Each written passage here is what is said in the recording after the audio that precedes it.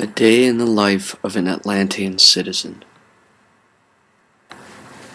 Infrastructure. The immediacy of information availability, the telepathic link shared by all Atlanteans, also allows a mind being there to travel instantly to any point at any time, including even to various alternate future timelines as well. The entire net linking all minds in the past universes, the present universe, and the various potential future universes is itself an isomorphic knot that is self-connected and comprised of only one single long strand of figurative fibre, in this case a calabai-yau diameter, super-symmetric string, the same one connecting all the galactic black holes into the filaments resembling neurons in the universal brain.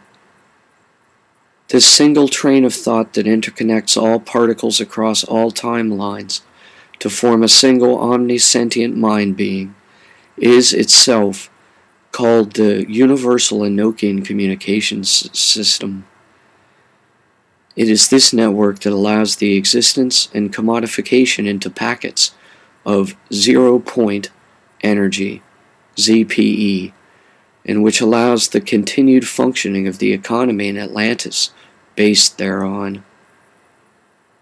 The ECS, on all levels, is the information superhighway of thoughts inside the mind of God. It is useful to those of us who dwell within this universe for faster-than-light communication and travel. It is this ECS which comprises the roads, bridges, tunnels, dams, power plants, etc. of the infrastructure of Atlantis. So long as the universe can be composed as it is now, there will exist a place trans-finite minds can gather to utilize the ECS in this way. The combination of all these minds into a single culture is the city of Atlantis.